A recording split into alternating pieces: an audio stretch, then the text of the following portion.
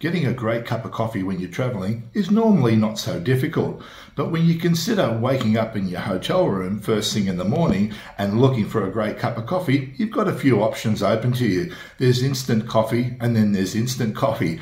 But if you're like me, you won't settle for instant coffee.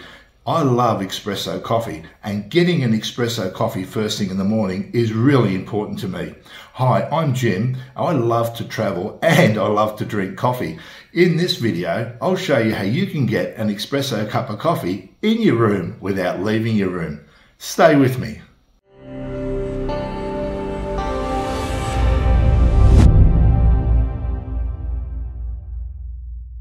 After a considerable amount of research, I ended up purchasing the Picopresso. It claims to be very good and the reviews are very strong, so I was pretty confident with my purchase. I can't wait to give it a try.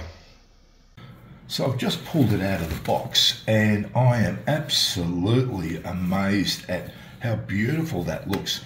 It's such a tactile feel on the lettering and the graphics are really nice. This would make a beautiful gift for someone that's really into coffee. Let's have a look inside. Wow, that came off nicely, but the box itself is such a beautiful presentation box. It's going to be a shame to throw that away after I've removed the device, but I might have to try to find a use for that. It's a beautiful box and it's so tightly fitting, it comes off really nicely. And oh, look at that packaging, it's beautifully made. And the presentation is unbelievable.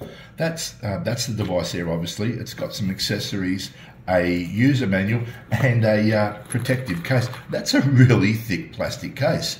I could see that, rolling out of my case or onto the ground or something, and really being useful in protecting that. That's going to go a long way to help me store that when I'm traveling. Okay, let's have a look at what we've got in the box. We've got the Picopresso. Now, I had the previous version, the Nanopresso, and the reason I've upgraded to this is because it takes a larger shot of coffee. Now, I had no idea it was going to be this beautifully presented. It's got a knurled ring around the bottom that helps you unscrew it. The sides here have angles cut into it, so it's like 12 edges or something. I think that's a dodecahedron in science terms. And at the top here you've got a place where you put the water. So the way this thing works is you put water in the top, you put coffee grounds in the bottom, you open this up and you start pumping it, and the water pumps through the device, through the coffee grounds and into the cup.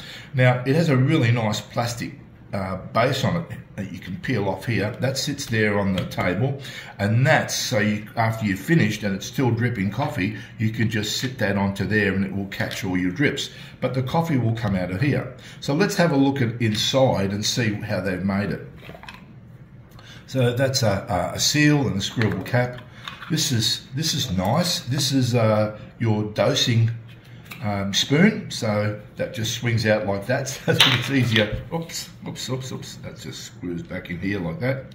There you go, that clicks in there, and that just swings out as you need it. You can take your coffee grounds and put it into the basket. Let's have a look at the basket now. Well, what else do we got in here? Oh, there's a cleaning brush, and we've got the base area. I like that. I like when I have a device that has screws, and this particular one has hexagonal screws, which is helpful if I needed to pull this thing apart. I could get inside and make any repairs should it be necessary. Not that I'm looking at repairing it anytime soon. Now, this is the bottom of the unit. Now you can see that there's a hole here and there's some other holes here. They call that a shower screen, and that helps distribute the water across the whole surface area of the coffee. Now here's the dosing basket. Now that's really cool. That's tapered, as you can see, so you can put a smaller shot in the bottom, or you can fill it right up and have a larger shot. Now this particular coffee maker is designed to take up to 20 grams of coffee. Now that's basically what I use in my espresso machine at home. So 20 grams is basically a double shot. So that's a really nice volume of coffee to be able to make a full flavoured coffee. So you'd put your coffee in there. Then, before you do that, look what they've supplied. It's a dosing ring. Now, why do we use one of these? We use these because they slip over the top like that, and they stop you from spilling coffee all over your table when you're making it. So put a dosing ring on top. And then we've got a coffee tamper to press the coffee in. But before we do that, look what else they've given us. They've given us a little needle that you use to distribute the coffee and break up any lumps that you have in the coffee. Once all that's done, you take your tamper and you put it down on top and you press the coffee down so you get a nice flat surface area. After that, you can put that into the coffee machine and start your process. So why don't we go and make a cup of coffee? I'm really excited about this. Stay with me. So, okay, here we go. Now, I haven't used this before. This is genuinely my first time. So, I'm going to use a set of scales just to see how well this spoon measures my coffee. So, let's just try that for the moment. So, that's about a level spoon. Let me tear that off. I've used the dosing ring to help make sure I don't lose any. And I'm just going to put some in here and see what we've got. Okay, that was 11.4 grams, so maybe a little bit too high. So what I'm going to do is I'm going to level off that top now to make sure that I don't put in as much as I had before. It was a little bit higher than the top before. Okay, and now, wow. So this is really good. If you level this off, you'll get about 10 grams. So I'm sitting now at 20.7. And you can see that the coffee is basically right up to the top of the, what do we call that, the basket. So I'm going to stir that around a bit now, just make sure I've evened out the coffee. And I'm going to use my tamper over the top. And I'm going to push that down. Okay, and that didn't quite look level. There you go. That's better. Just check it again. Yep, that's really good. So that's really good. It's quite helpful. It swivels here, so as you move, it doesn't really have any effect on turning the bottom, which you shouldn't do anyway, but it does enable you to press down nicely and get a nice, consistent level over that basket. All right, so next step is to put in place the shower screen. So we'll put that in place there. And then all of that goes into here. So I'm going to slide that over the top. And I'm just going to screw that in. That went in really easy. Nice and firm. That's good. Now I'm going to put some water in here. So I've just boiled some water.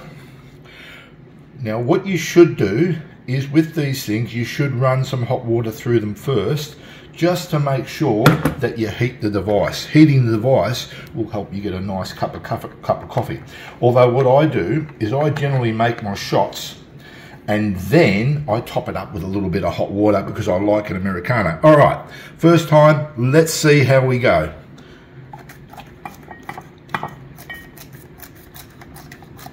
I can feel I'm pressing, and I can feel it getting tighter.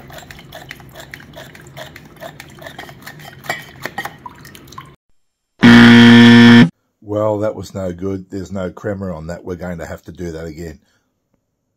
Okay, so we're going to give it another go. Now, we've had a few goes at this now. I'm getting a bit sick, to be honest with you. I'm getting a bit sick of putting coffee through it and not getting my desired crema. I'm a very impatient person, so that's to be expected. But according to the instructions, this is a necessary part of getting everything right. That's only 16 grams. I've used the scales because I just want to make sure I remove any element of error. Now, you don't have to use scales. You can just use, 2 scoops, 3 scoops, whatever you need. So that's 20 grams. That's good. Just level that off a bit. And I'll use my needle that they've supplied to break up any clumps. I can see the clumps. And fill up all those spaces properly with coffee. Otherwise, when you pressurize it, the water will go around the path of least resistance, so it'll go around the coffee and it won't extract coffee. It'll just be plain water coming through. So push that down. That's good. That's all done. And we'll just make sure that's proper. Yep, that's good. Okay, now we can screw that back on to the bottom of the device. Oh, nearly forgot the shower screen. It would have been a problem because the coffee wouldn't have had any resistance. The shower screen helps provide the resistance. Now, where are we? We've got our container full of coffee. We're now going to add water. I'm just going to bring it up to just above that plunger casing there. Pressure or sealable top. Make sure that we put that on before we start moving things around, otherwise you're going to burn your hand with the hot water. There it is. That goes on. Now that's perfectly sealed now. So here we go. Now I'm going to give it a few pumps to infuse it first.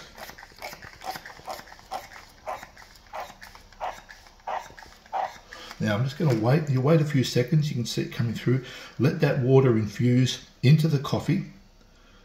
Maybe 5 or so seconds, and then continue.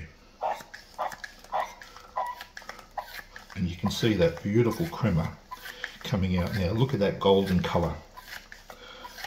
And I'm pressing quite hard. That plunger is letting me know that it is really forcing that water through that coffee and giving me the greatest extraction. So that's so nice, and it's just running so well. Look how well that's running. There's a lot of pressure built up in there, and it's all crema. It's absolutely beautiful. So that's just gone soft now, letting me know that I've finished. Our handy little protector that stops the drips from hitting the table, we put that on there, and we'll have a look at that crema. Look at the colour and look at the depth of that crema. That is absolutely beautiful. You couldn't actually want for a better cup of coffee. That's just as good as I would get out of my espresso machine. It's beautiful. Thank you, Wakako. Great job. Now, packing it away is a bit of a Lego exercise, but I did finally work it out. Shower screen goes into the base. We can put the spoon in the bottom of that.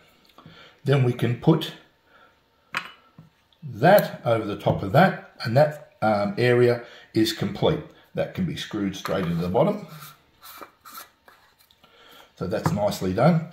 Then we can take this part, we slide that into the base, slide our tamper in over the top of that. Oh, no, I forgot something. I did say I worked it out, but I messed up. Put our little leveling device in there. Now, I never take the brush with me. I never used it in the old one. I won't use it in this one either. So that goes in the top of that. That screws up there like that, which is nice. This plastic device can go on the bottom. Press that on. We push this in and turn. That's locked. Now that then sits in our little case, and we've got an indent there for our plunger. Tighten that up. I even like the style of the zip. Look how thick that zip is. It's beautifully made. They've really spared no expense. Well, I hope you found that information valuable. In terms of purchasing the coffee machine, I purchased the coffee machine on Amazon. It was at my door within a couple of days. The other thing worthwhile to note is that I did mention in the video that the coffee grind, or the coarseness or fineness of the coffee, does have an impact. Also, the type of coffee you buy will too. So try a couple, just buy small bags of coffee, try a few until you get the one you like, and you'll get the best outcome.